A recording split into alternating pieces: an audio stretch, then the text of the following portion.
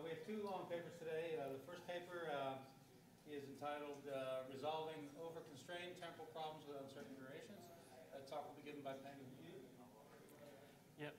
Hi, thanks for coming to the talk. So in the next 20 minutes, I will talk about how to resolve uncontrollable temporal problems. So this is joint work with Cheng and my supervisor, Brian Williams.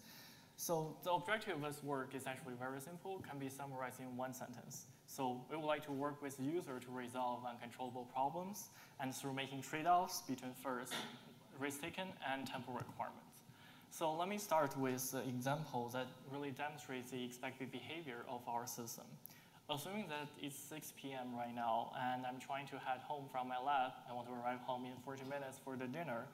And I'm a poor grad student, so I can only take buses. So I take off my phone and search on Google Maps. Google Maps gave me two alternatives. So I can either take bus number 3, which leaves in 8 minutes, and the time required to walk over to the bus stop is 8 minutes, or I can take bus 934, which takes slightly longer, but the bus leaves later. It leaves at 6:11, and it only takes me 10 minutes to walk over to the bus stop.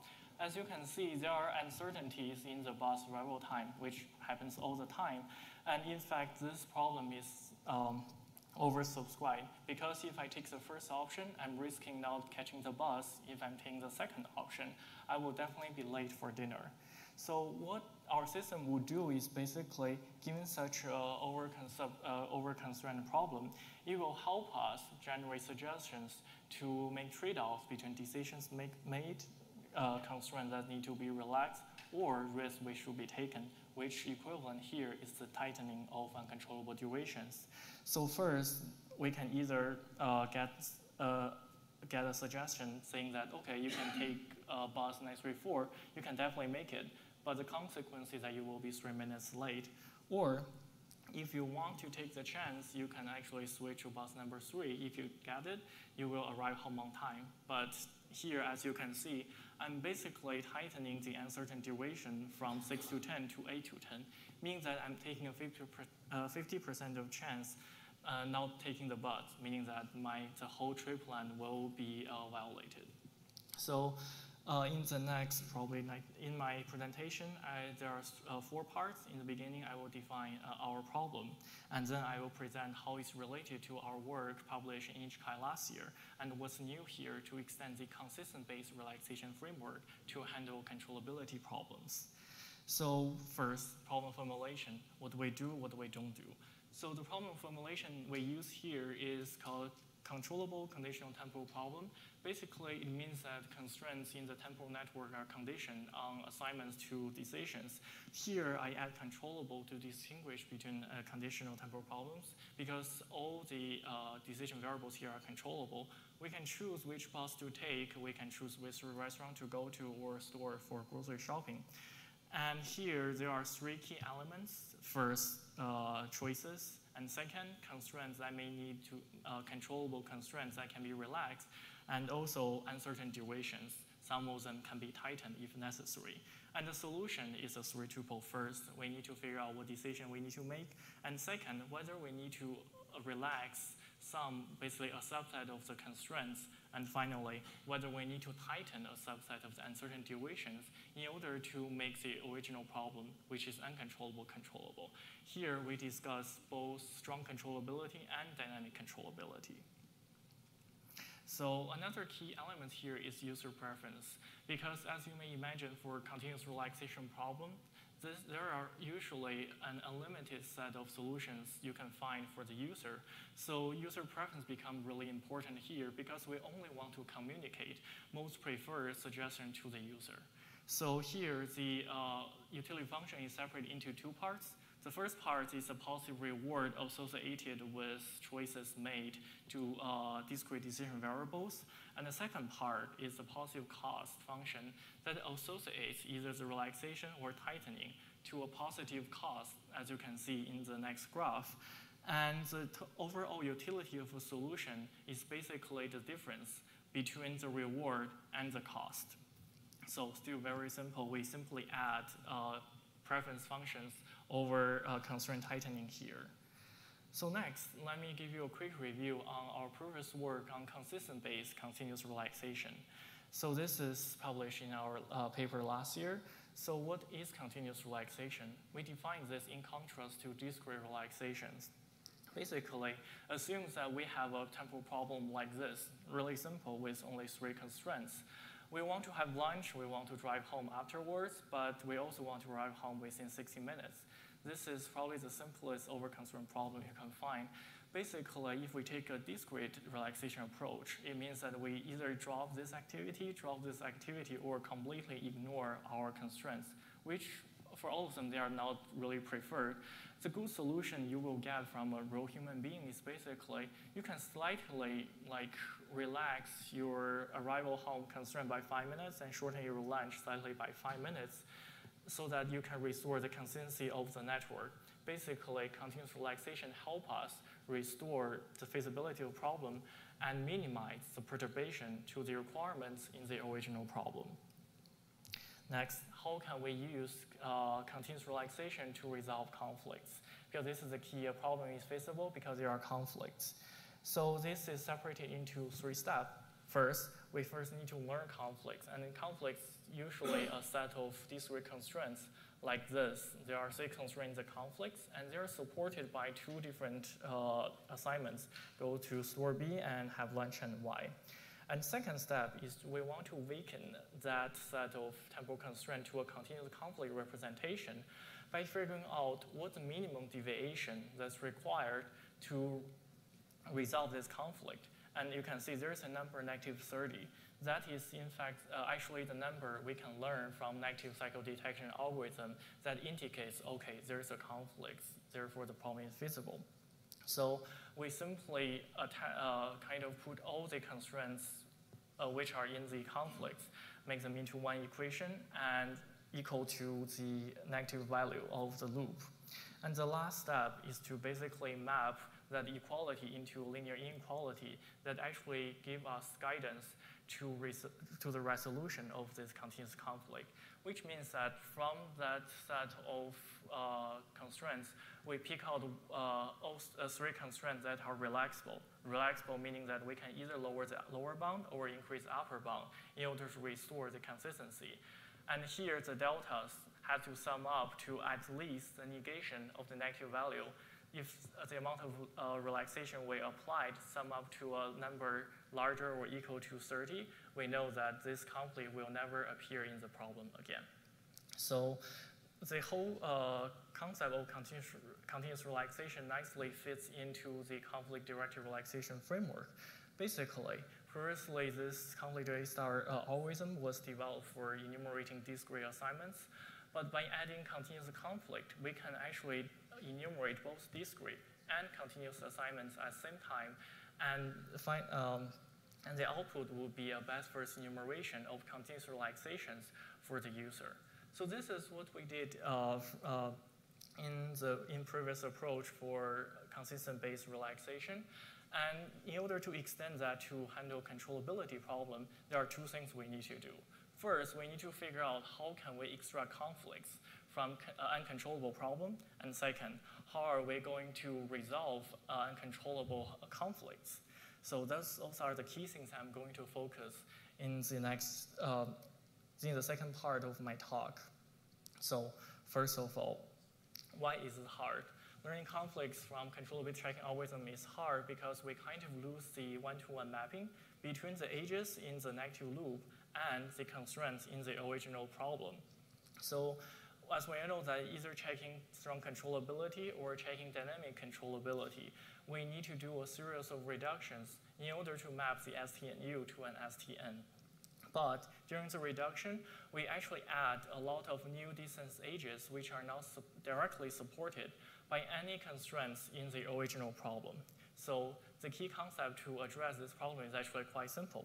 Okay, during the reduction, we simply remember what constraints that actually contribute to the newly added constraint. So let me demonstrate that through a very simple example. This applies for strong controllability. Assuming that we have small network with 1 uncontrollable duration A and 2 controllable duration B and C. In order to check controllability, strong controllability, the first thing we would like to do is to map this to equivalent distance graph.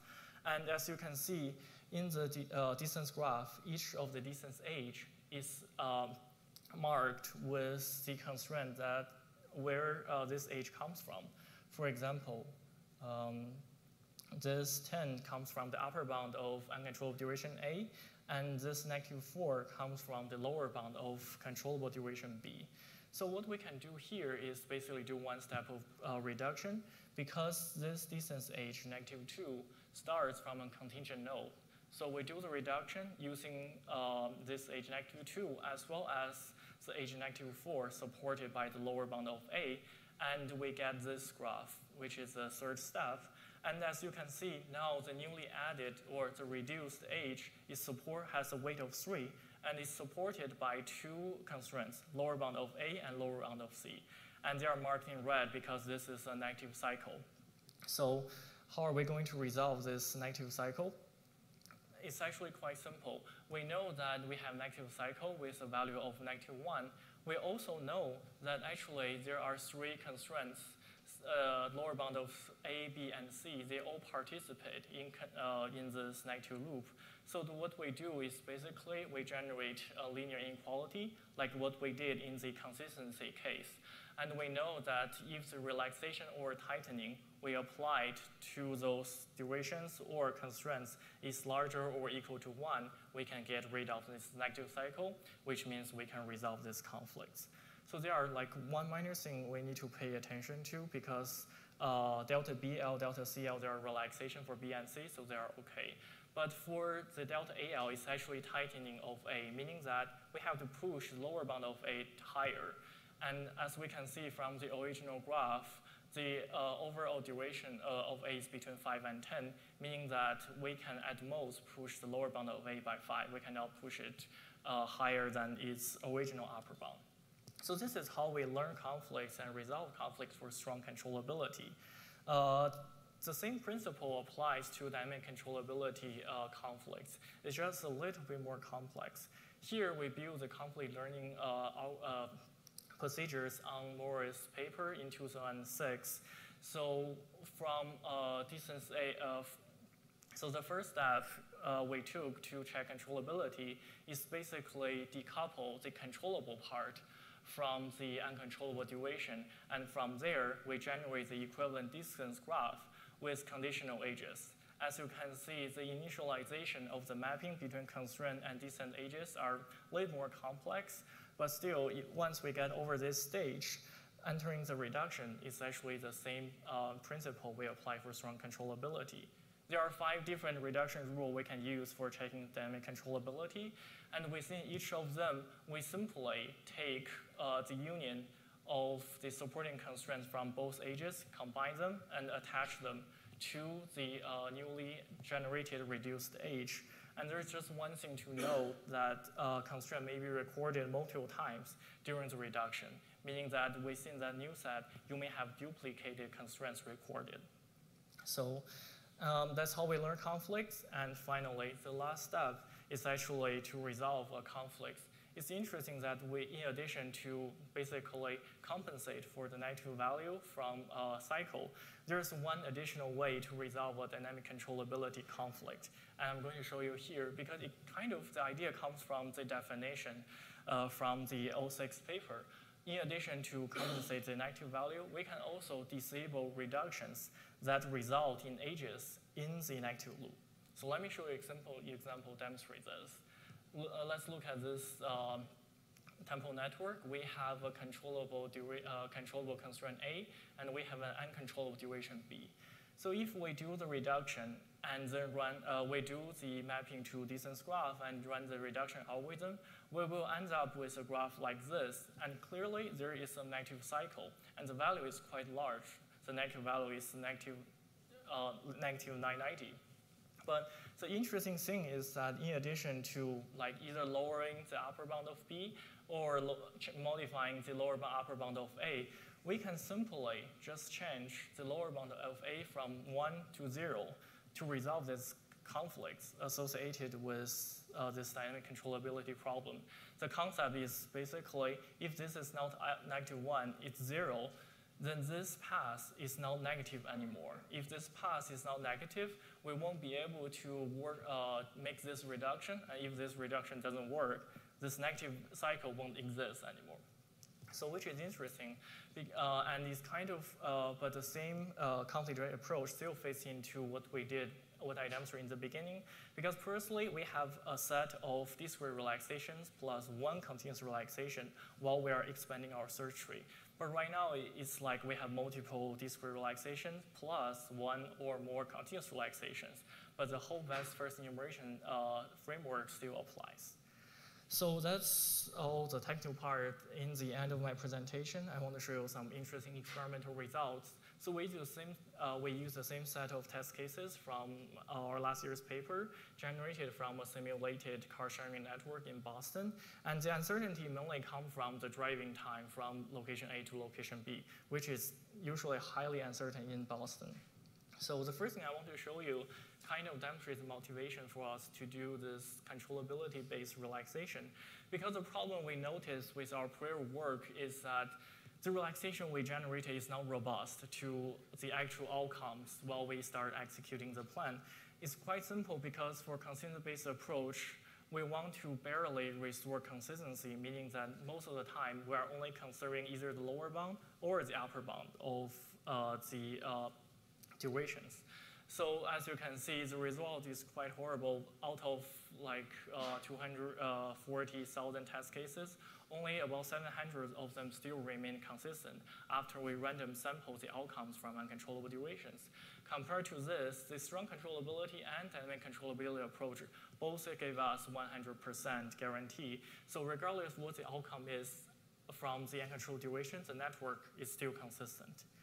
And next, some runtime performance. As you may expect, the consensus-based relaxation approach is the fastest because checking strong controllability, checking dynamic controllability both takes longer time.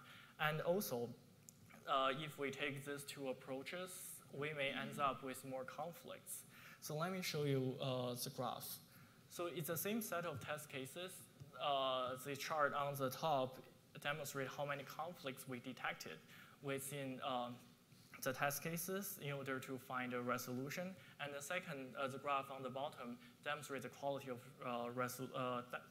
the solution. It's really interesting because it really matches our intuition.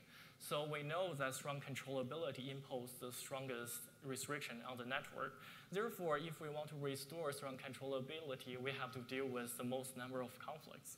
And if we are dealing with more conflicts, the quality of the solution will decrease because we have to satisfy more constraints while generating the resolutions. So combining the robustness of the solution, the quality of the robustness of the outcome, the quality of the solution, as well as runtime performance, I feel that dynamic controllability-based resolution is probably the most preferred approach. And also, remember, this is based on the 06 paper for dynamic controllability checking, which has a complexity of ON4. But now, like a month ago, the limit or the upper limit has been pushed to ON3. So we'll definitely work on that and make it more efficient. So finally, just a quick summary. So throughout this project, we would like to provide a technique that basically extends the original consistent-based relaxation framework to deal with uncontrollable problem to make it more robust. But all the features like best first enumeration of continuous relaxation still apply. So we can still have this type of interactive procedure with the user to resolve any conflicts in his or her travel plans. So finally, we would like to thank our sponsor and collaborator to support our project. And if you are interested, all the test cases and our implementation are available on my website. And one last slide is, so since this is a project that really geared towards working with human, so we built this small transit advisor. It only works for, that wraps around our controllability-based relaxation algorithm. Right now, it only works in Boston, so if you're interested in visiting Boston after the conference, feel free to give it a try. It basically optimizes your transit based on your preferences over different modes, you have different like departure time, arrival time. You can either take a bike, take a car, take the subway, or either rent a bike. And the good thing is each time you use this app, I will get a dozen test cases. So that's the end of my presentation. Thanks.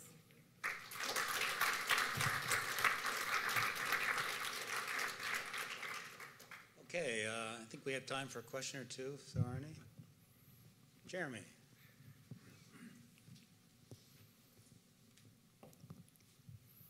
So especially in the case of the uncontrollables, relaxing those might actually be quite tricky, right? So I'm telling you that, my uncertainty on this is given some bound, and now you're coming back with some solution to your overconstrained problem and saying, well, you can pretend it's a little less than that, can't you? So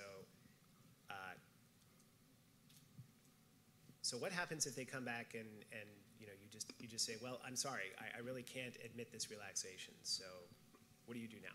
So that's why I feel that this interactive process is important, because I start with a predefined user preference because I don't know everything about the world. So if I generate a typing saying that, okay, can you pretend that you have to take 50% of work and you tell me no, then it becomes a new conflict for my algorithm. So I know, okay, I can push it, but I can never push it like towards 50%. I have to try something different. Then basically I would just go ahead to see if I can relax some other constraints while respecting the new constraint you just gave me. So it's kind of, through this interaction, we're trying to learn more constraint that is not available in the beginning.